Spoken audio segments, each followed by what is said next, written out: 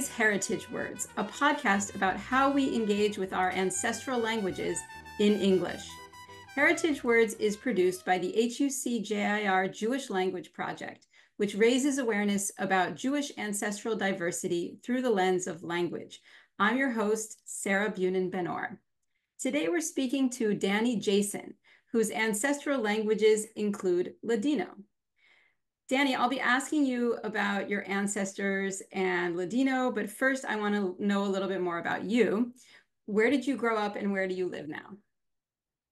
Grew up in Seattle, specifically Seward Park, and I've lived Seward Park, New York, Israel, and now back to Seward Park. And what line of work are you in? Finance, residential lending, sales, basically.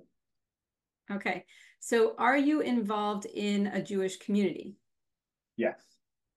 Can you tell us about that community? Sure. I'm involved in the Seattle Sephardic community, a member of Sephardic involved with Sephardic Adventure Camp, former camper, former counselor, former camp director, second round on the Seattle Sephardic Adventure Camp board. So I'm fairly involved. All my kids they go to the Seattle Hebrew Academy, North Yeshiva High School. They participate in events at the synagogue and in Seward Park, greater Seward Park, not just the synagogue, but greater Seward Park events. So for listeners who aren't familiar with Seattle, tell us more about Seward Park and the synagogue Sephardic Bikur Cholim. Okay, so Seward Park is sort of the new Jewish neighborhood. My grandparents, great-grandparents grew up in the Central District, where most of all Seattle Jews grew up when they first came to Seattle. And then in I believe it's the late 60s, early 70s, everyone sort of moved out of the Central District. And the main Sephardic community and Orthodox community moved to the Seward Park area. And so my family's been here since, we came here in the 80s. My Nona and Papa lived in Tacoma. They lived in Seattle and they moved to Tacoma for a while. But we settled here in the early 80s in Seward Park. And Seward Park is made up of, today it's made up of 4 synagogues, 2 Sephardic synagogues, 2 Ashkenazi synagogues. Growing up as a kid, there were 3 main synagogues, 2 Sephardic, 1 Ashkenazic. The 2 Sephardic synagogues are Sephardic Bikur Cholim, which is traditionally what they would call a Turkish descent, and as well Salud, which is traditionally of Rhodes descent. I mean, the big funny joke is that if you go to each synagogue, you kind of got a little bit of everything at each one. So, but that's sort of the history and sort of if I were to explain to somebody what Seward Park neighborhood looks like. Okay, and you mentioned Sephardic Adventure Camp. What is that? That is and you can correct me if I'm wrong, but it's the only overnight Sephardic religious camp in all of North America. Might be even in the world. I don't know, but I speak to North America. It's a camp that started in 1948. Sort of hey, let's take the kids away for the weekend. And now over time, it's grown into the 2 Sephardic synagogues supporting the camp, having separate weeks to blending the camp together between the 2 synagogues. And what that means is basically just the membership, the kids of 2 synagogues, to today where it's its own, to get technical, its own 501(c)(3) seats, its own entity that is a camp that lasts about 20 days every summer. That's infused with Sephardic culture, Sephardic heritage, Sephardic tefillah, Sephardic food, and Sephardic pride. And it's about an hour away from Seattle, up in Cleella. It's hosted by counselors now from kids from, majority are from the Seattle area, but it's now grown to sort of international camp where we have kids from all over the US that come, and kids from all over the world, counselors from all over the world that want to come and be a part of this. So. Okay, great. So you said you go to Sephardic Bikur Cholim, which is primarily Turkish. Does that mean your ancestors are from Turkey? On my Sephardic side, my ancestries are half, great-grandfather is Turkish, great-grandmother was from Rhodes. So they might have been, yes, they might have been one of the first mixed marriages ever in Seattle. That was 1912, they got married. So that was, yeah, that was a long time ago. And quite honestly, it might have been the first mixed marriage, might not be, but it was pretty. I don't know. So yeah, so we joke about it being a mixed marriage, but they were speaking the same language with different accents, right? Yeah, one ended with O and one ended with U. Right. Okay. So So they were speaking yeah, Ladino, which is yeah, your one of your ancestral languages. You mentioned that you have another side that's not Sephardic. Is that Ashkenazi? yeah. And where are those ancestors from? Eastern Europe, kind of all over. I mean, I think it's kind of mixed. There's no, the borders have shifted over time. So predominantly just Eastern Europe. Okay. So when did your ancestors arrive in the US? And there might be multiple answers for that. So my great grandfather, who came from, he was born in Rhodes, Turkey, which today they call it Tekirdağ. He came in 1909. On the, I can even tell you the boat he came on and everything and the date he came, and it's all I have is he filled out. I have a copy of his Declaration of Intention, which is he filled out in um, it looks like 1930 something. That's hard to tell, but when he applied for his U.S. citizenship, so he came over in July 9th, 1909, on the SS Atlanta through New York. So I get really specific for you. Wow. And Um, did he take a train across the country? assuming he took a train across the country because he had a relative here, or that was sort of the message, right, for all the Jews that came from Western Turkey is, hey, come to Seattle. That's where everyone is.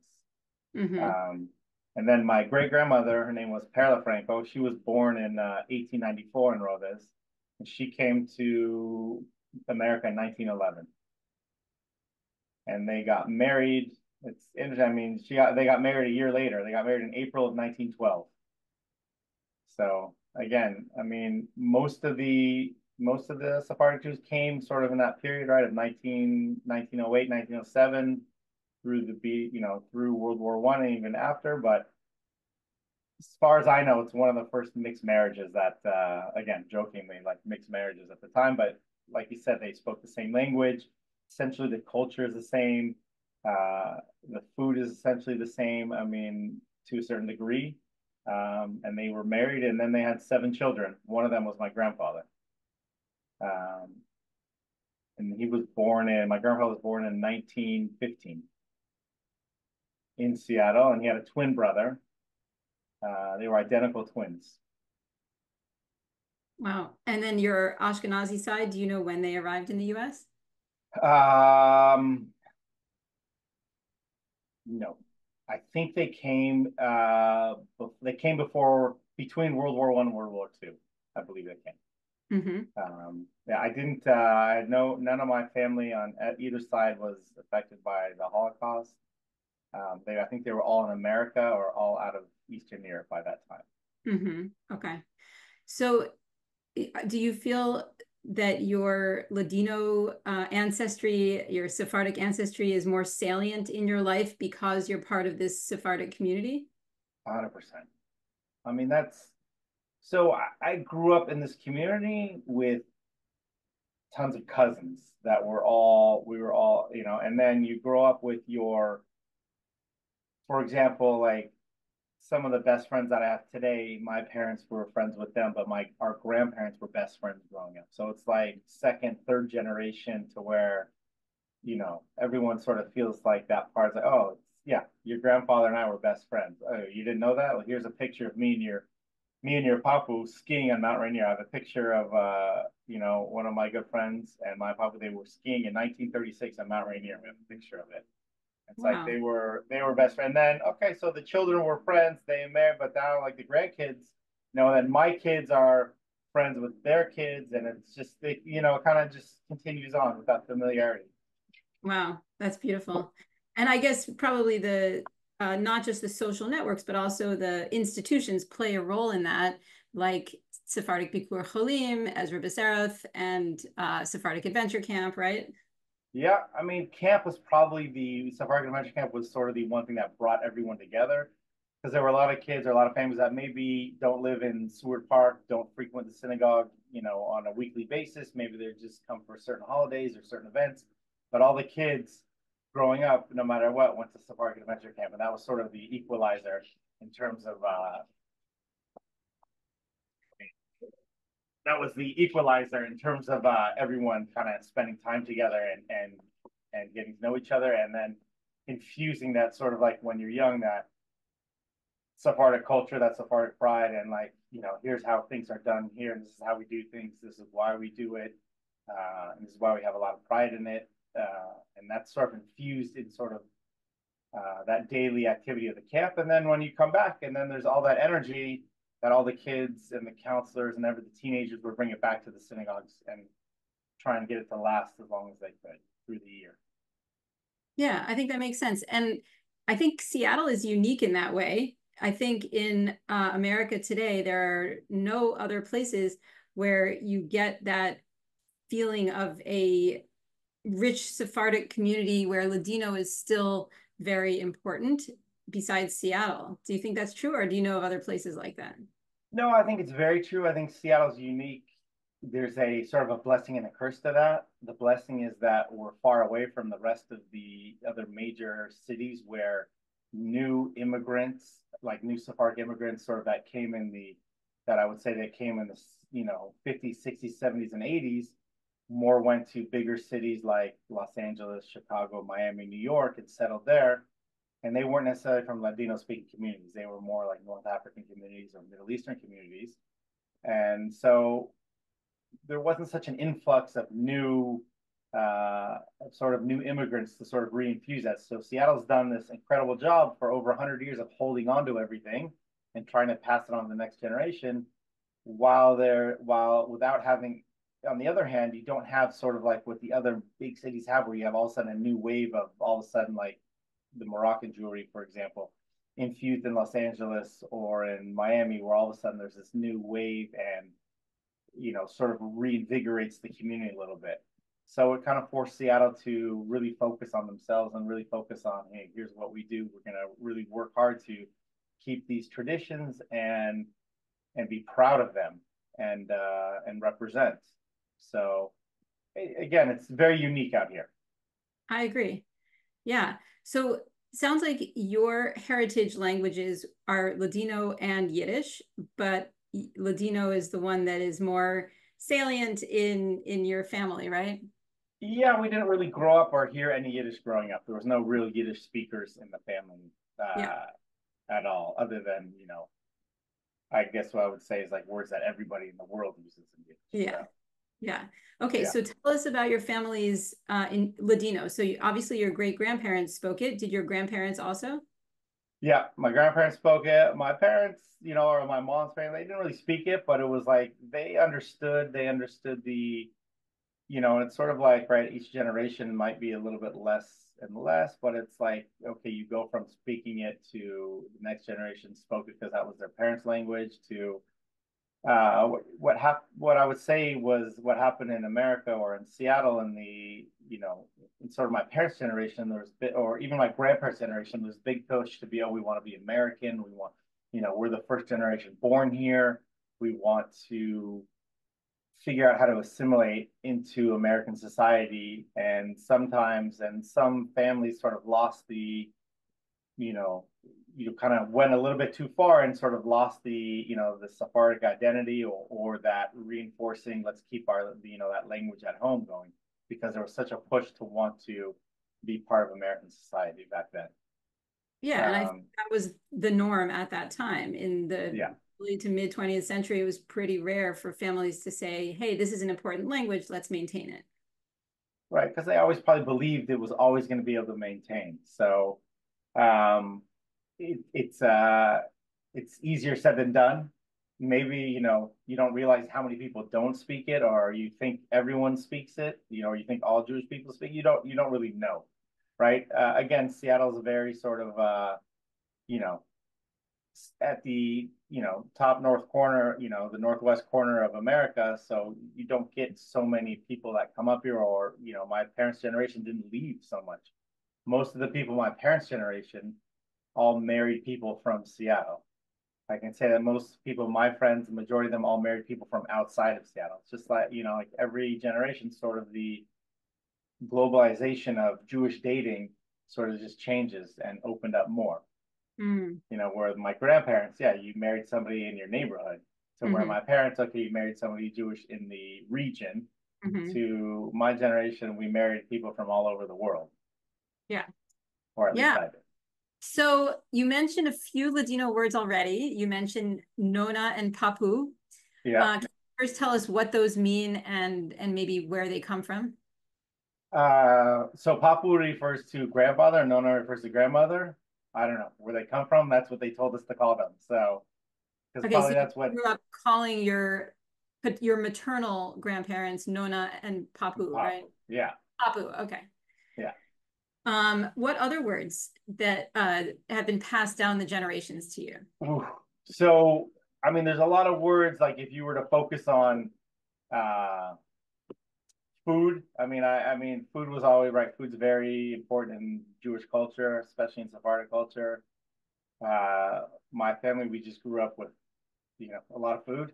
And so, I mean, you had your traditional foods like, right, your boreka, your bulema, your bizcochos, but then, then you have what's your family favorite. So my house, they always made fideos. Fideos was Turkish pasta. Literally, the word fideo means pasta, but like it's a certain way of cooking it, a certain way of making it. So it was always like, are we having fideos tonight, right? Are we having? It wasn't rice. We were eating arroz, right? That's how it was referred to. So I grew up not, you grew up eating bread. You grew up eating panizikos, right? We didn't say, oh, do we have rolls? Do we have this? It was panizikos is what we have, right? We didn't have eggs. You had huevos. Well, what kind of huevos did you have? And then it's huevo haminadu, right?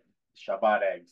Or did you have, is it, when we grew up eating, that's sort of like, and then we have pishkadu, right? Oh, you have pishkadu during the week, but then on the holidays, it's, oh, you have pishkadu con huevo limon. That's like this fancy fish.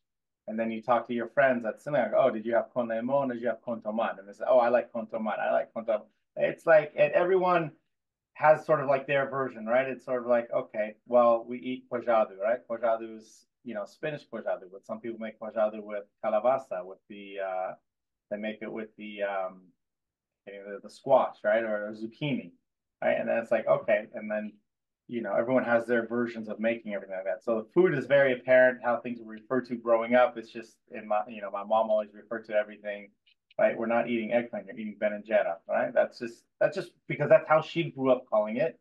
So she would just call that, and so you learn that. And then I mean, that's just the food. And then you have all the, as a kid, the stuff you grew up, you were called growing up. Stop being such a jambaz, right? Stop being such a crazy character, right? Put on your bragas. Nobody used the word underwear growing up, right? It was only bragas. And then you go to camp, everyone's the bragas. Oh, he's your braga brother. He's this. It's all it was is bragas, right? What does and that then, mean, braga brother? That was our names at the camp, right? Oh, that was where it's my braga brother. We were in camp together. So that was probably the name of our cabin when we were like 8 years old. So for the rest of our life, oh, he's my Braga brother. We're the Braga brothers.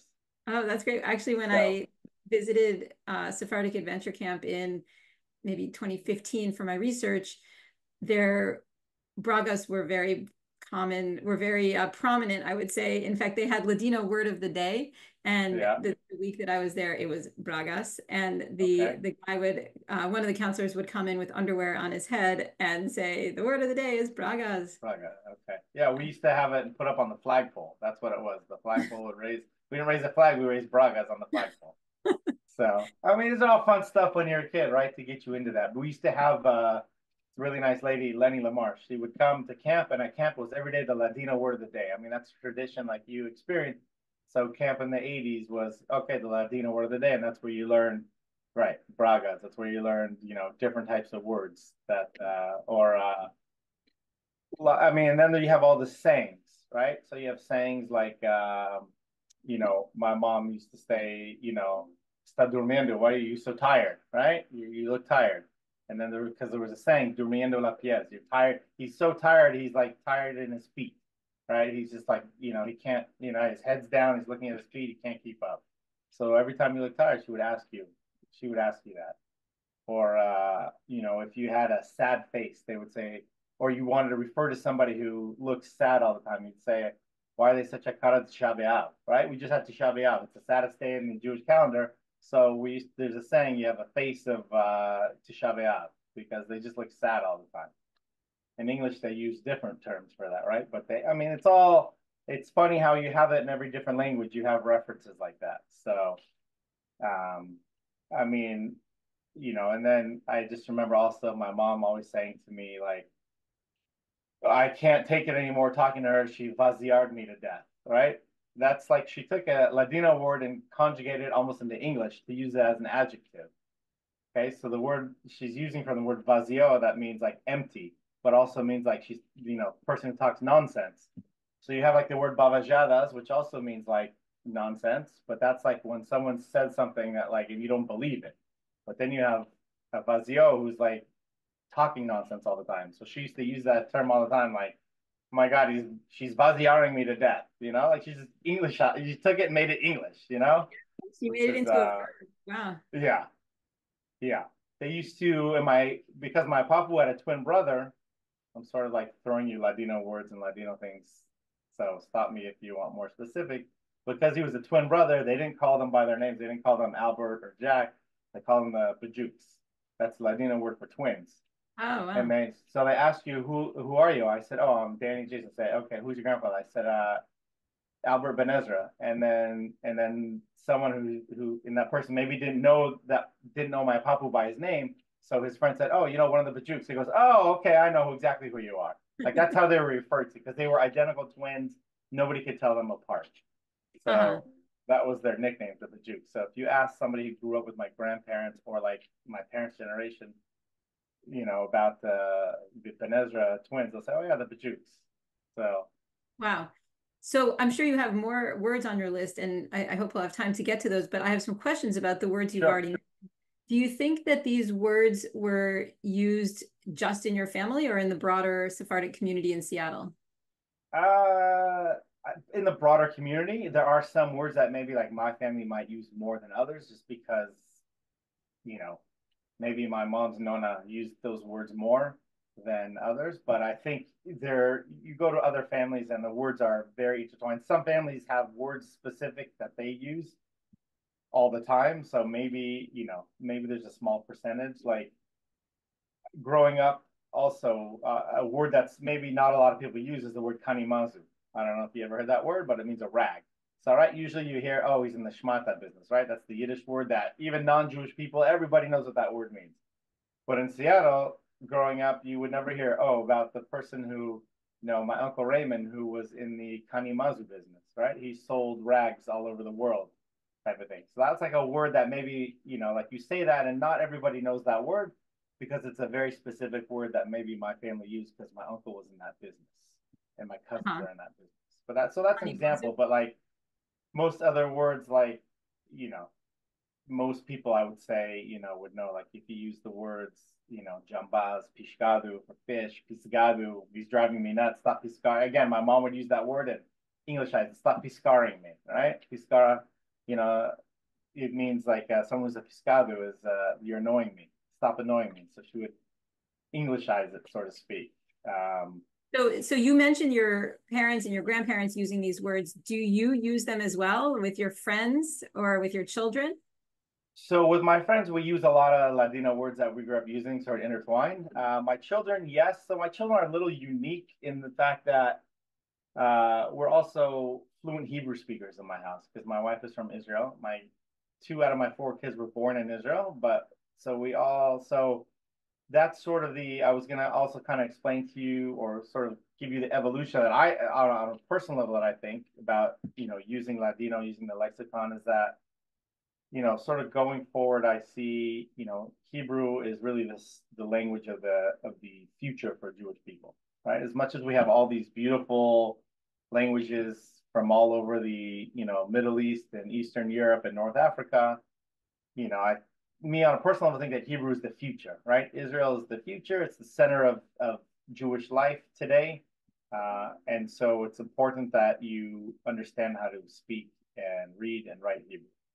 But with that said, I also think it's important to keep the lexicon of those words going, through generations. I think it would be hard to find someone my generation who's going to say, "Oh yeah, I speak fluent Ladino," who didn't grow up in Turkey right now, and even kids that I think grow up in Turkey right now don't really speak it fluently anymore because sort of that generation's been forced to speak Turkish and really uh, I used to work with a gentleman when I lived in New York. I worked with a gentleman who was Turkish from Istanbul. He was maybe 15 years older than me. He spoke fluent Ladino, but he's like, most people who were my generation, like it's just sort of, even in Turkey, it's just less and less because of the Turkish nationalism that's happening there and everything. Yeah, So most of the speakers of Ladino today are in their 70s and older, yeah, and that is why it's officially classified as an endangered language. yeah, yeah. It's unfortunate. I just think it's you know, I think it's also just the shift in like again in sort of Hebrew becoming the main language for the main language that unites Jewish people, right? Um, that's so my kids, so we focus a lot on Hebrew, but I think my kids could give you how to say the word eggplant in Ladino and in Hebrew, and most of the food they could give you in three languages. But like the sayings of like Kara Shabeav or Salud vida and stuff like that, like it's much more Hebrew versus Ladino for them. So Yeah. they also spent 8 years out of their life living in Israel, so they didn't hear a lot of Ladino other than me. And they looked at me like, "Where are you from? You're crazy." Wait, so Until we moved back to Seattle, and then they are like, "Okay, now I understand." They go to Sephardic Adventure Camp. They come to the synagogue, and now they understand. Okay, you're not so you don't speak this weird language. All of your friends speak this weird language, so to speak. Yeah. Just Well, wait, so when you were in Israel, did you speak to them in Hebrew? I spoke to them in English and Hebrew. I mean, I didn't, my Hebrew got better and better as we lived there, but I mean, they were little kids. They did not really speak English when we moved back to Seattle. My daughter was born in Seattle and we moved to Israel when she had just turned 2, so she didn't really speak yet. And even when her first language she would hear was from my wife, which is Hebrew. And then we moved to Israel. And that's why, in Hebrew, when you say it's called mother tongue, right? I was like, why did I always call it mother tongue? Sfat em, mother tongue, because you realize that the men are always out and the women were home speaking to the children, right? That's how. Now, it sort of sounds like very old style, but then, I happen to work North American hours in Israel. So every afternoon I was away and the kids would be in school all day learning Hebrew. Then they come home and there's just Hebrew speakers at home. So they didn't really get a chance to speak a lot of English to them. Mm-hmm. No, that's And just so my situation. what about now? How old are your children now? Now they're 18, 15, 12, and 3. And do you still speak a combination of English and Hebrew at home to them? Yeah, yeah. It's a And very so, mixed house. yeah. And so how do you incorporate Ladino? Is it more in your English or in your Hebrew, or It's is more in it the English. It's more in the English. It's more around, a lot of the food. It's also, but they go to camp every year. My kids have been at camp for years, so they're around it all the time. Sometimes they laugh at me and make fun of me, but then they just, I find them doing it themselves. So, but like if I refer to anything, in like any type of food in Ladino, they understand what I'm saying. They understand what it is. So, yeah.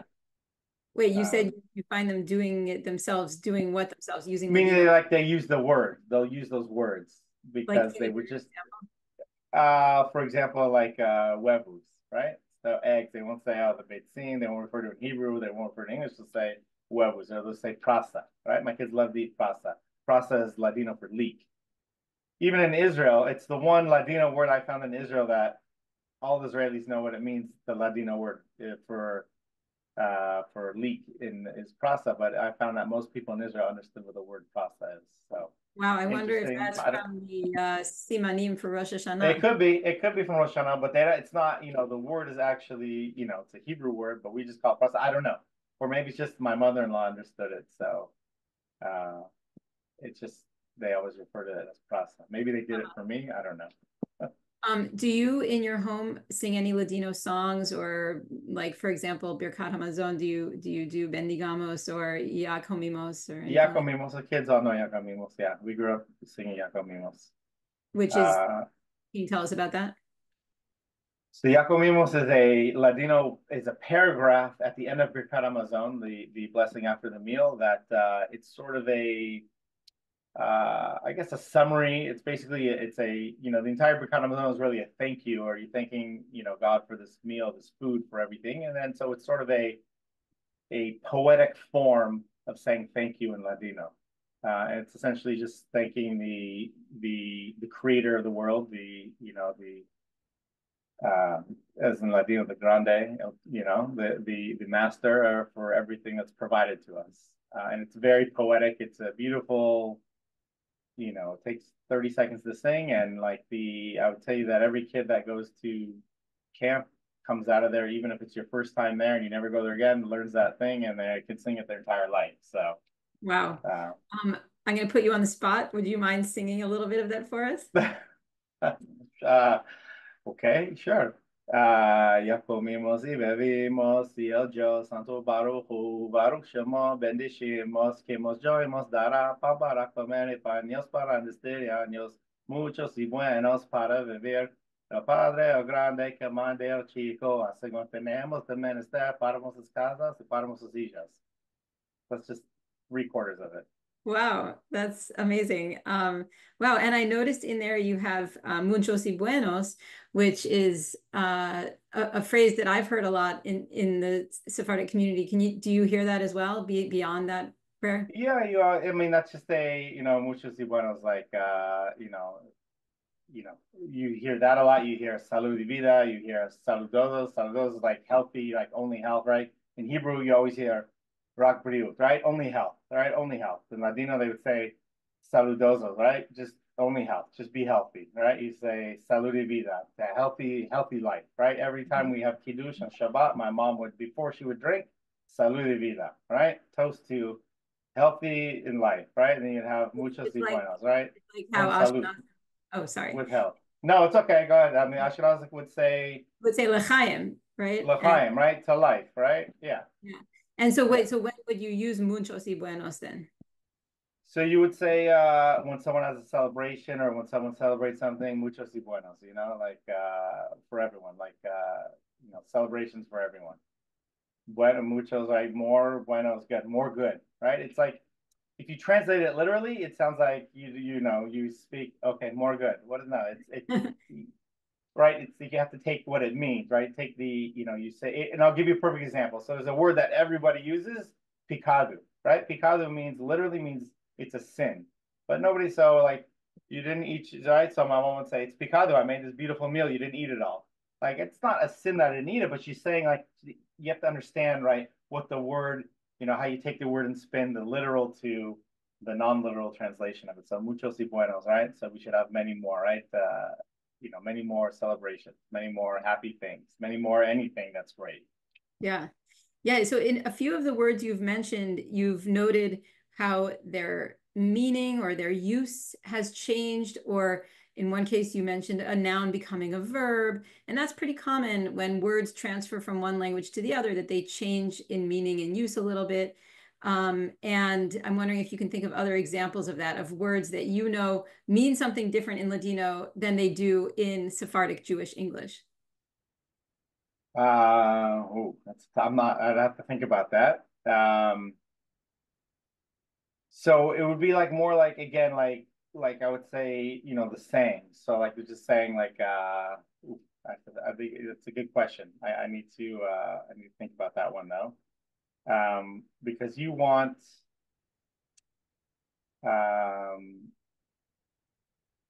I would say, okay, so you have a lot of sayings in Ladino, right? La boca cerrada no entra la mosca, right? Keep your mouth shut so the flies don't come in. Well, what does that mean? That means don't say things out of your mouth that you shouldn't come out of your mouth, right? Just keep your mouth shut. So that's an example, and everybody would know that term. Boca cerrada no entra la mosca, right? Don't let the flies come in. So keep your mouth shut. Just don't talk. Don't say anything. So that's it means one thing, right? It literally means one thing, but it's actually, we're not trying to tell you literally keep your mouth shut, right? The flies aren't actually coming in, but you get it. Yeah, I love that. That's great. Probably what I would say. So you've heard that is in the from people beyond your family as well? Yeah, everybody. I think anybody in my generation in Seward Park or who has Ladino grandparents would hear that term. Mm-hmm. Um, I would hope so. I think so. Do you also use any Ladino when you're talking to people outside of the Sephardic community?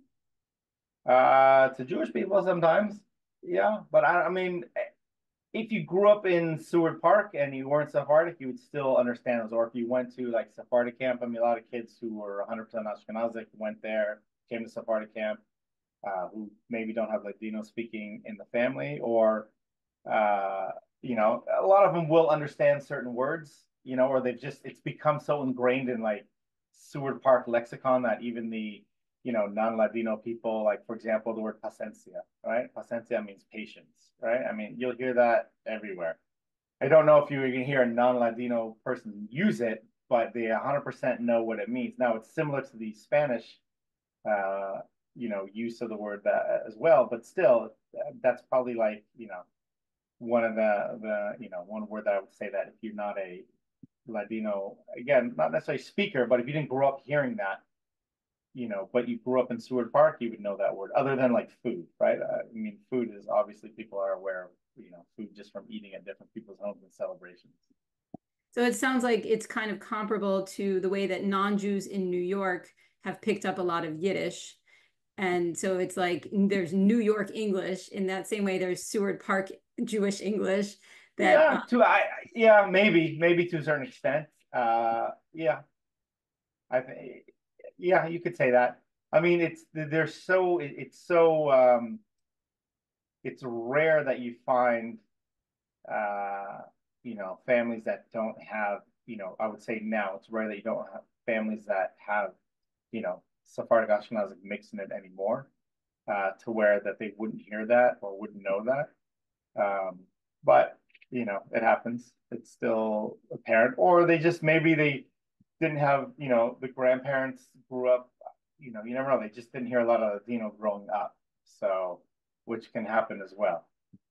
yeah. Um, So but tell me about your associations when you hear Ladino words or when you hear people talking about Ladino. What are the associations and feelings you have? I mean, I associate it with my papu, with my and his greater family, like my great aunts and uncles, and just like my family history, and even more so, just the connection to Seward Park and the whole, the greater neighborhood, the greater I would say like my immediate family, my greater family, and then your greater family. Like it's just a little bit of pride, a little bit of understanding. Like, hey, I know that, I hear that. I mean, I know exactly what you're saying, but totally, it brings back like that. Oh, it's familiarity of hearing that. It's just nice to hear. Uh, in the same way, like when I would say me and my wife are traveling and you're in a total random place and all of a sudden she'll hear someone speaking Hebrew and she'll just, you know, she might not have any connection with them, might have no, totally different people, different part of Israel, nothing, but it's like that film that you just kind of hear it and you're like, oh, it just takes you back home a little bit, reminds you of being a kid or, when, growing up and the different things you experience that maybe over time have slowed down because your greater family is older or not around anymore. And sort of like that, that way of living or that culture is it's just different because there's different influences. Mm. Do So you also feel that way when you hear someone speaking Spanish? uh no, it's probably not. Because it's so different and it's so much um yeah, no, probably not, I would say. Have you studied Spanish? I did in high school. And It was easy to learn. It was a little bit easier to learn because just a familiarity with reading. Um, but no, and I mean, I learned it and you learn it, but then eventually I just, I lived in Israel, I was studied in Israel, and then just the Hebrew takes over, and now it's Hebrew's like much easier for me than anything else. So. yeah, yeah.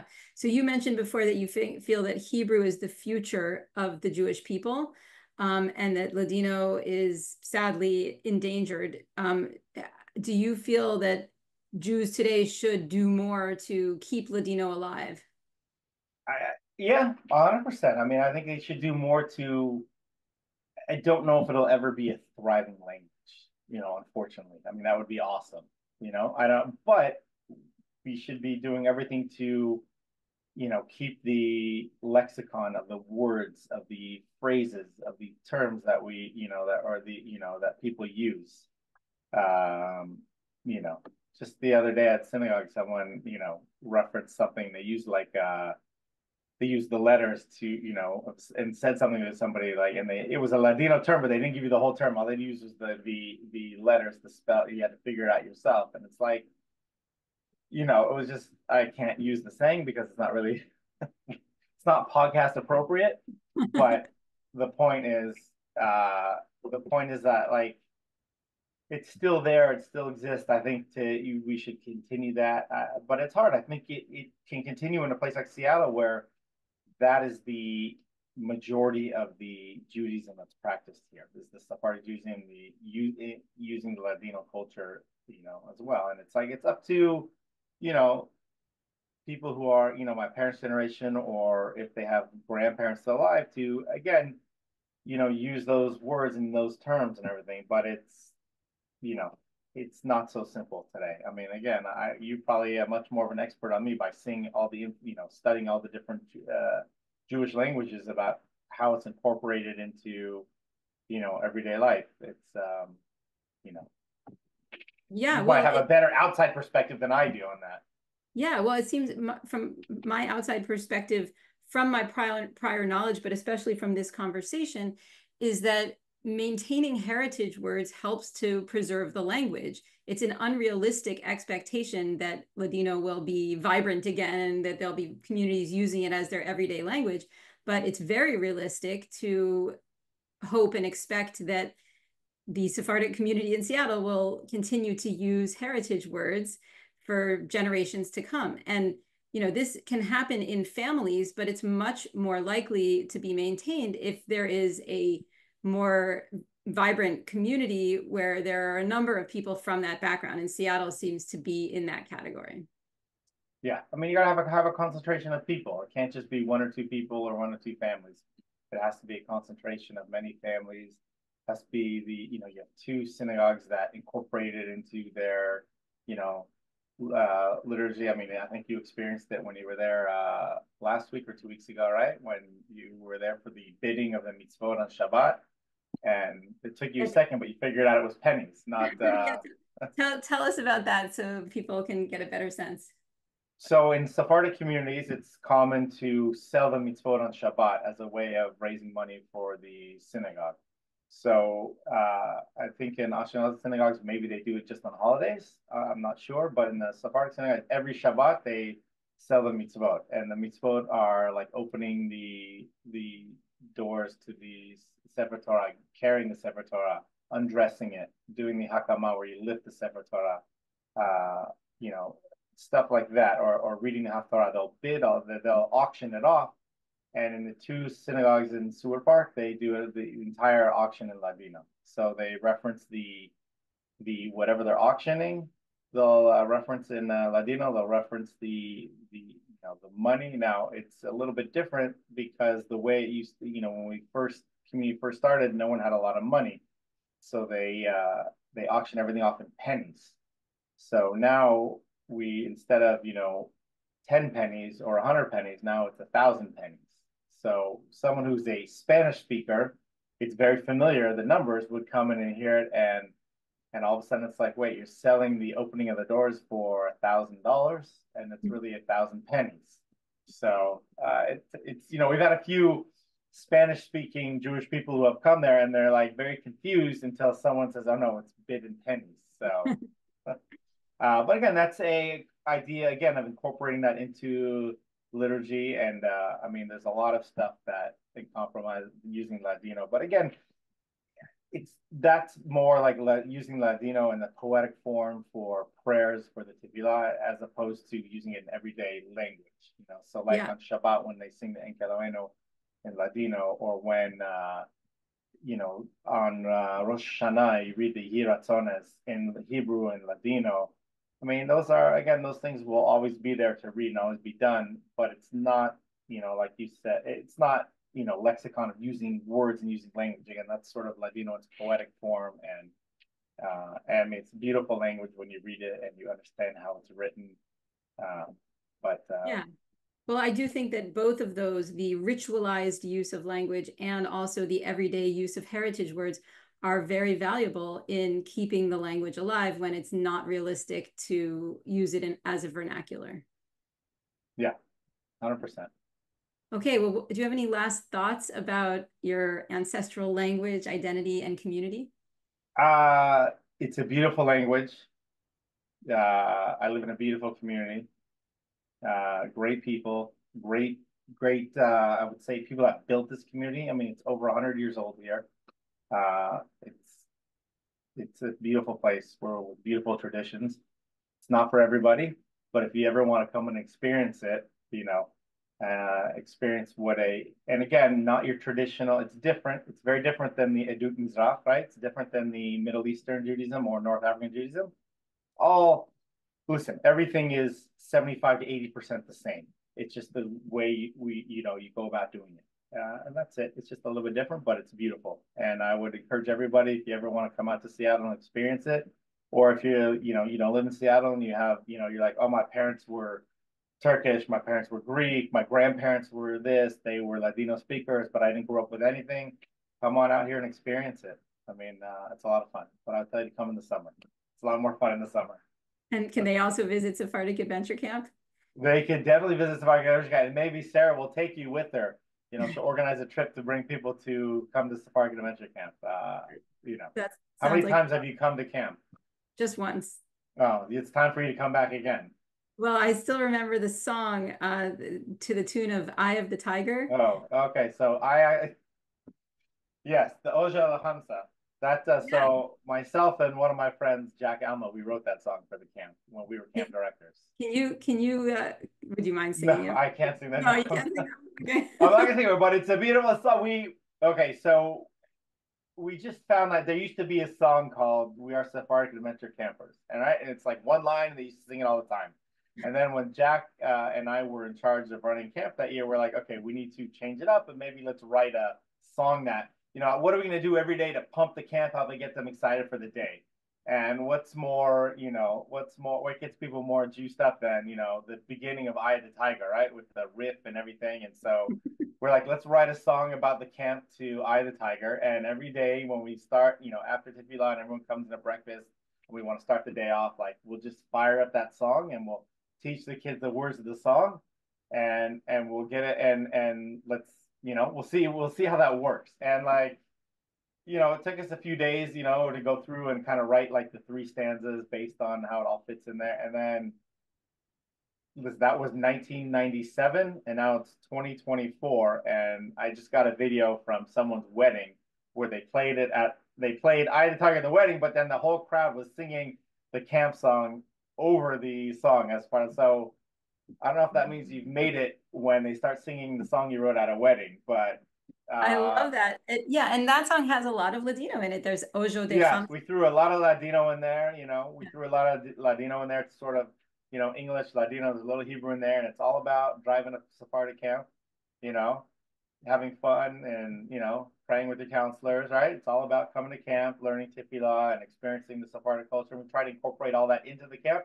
And listen, it's, 30 years later, they're still singing it, and the lyrics might have gotten changed a little bit over time, but that's okay. But every meal, I mean, that song gets fired up, and if you ever want to come experience that, I would tell you, Sarah, you should come experience it again. It's taken on like another level. I would love to. Well, Danny Jassen, thank you so much for talking with us today and for all of this really interesting insight you've given us into Ladino heritage words. My pleasure.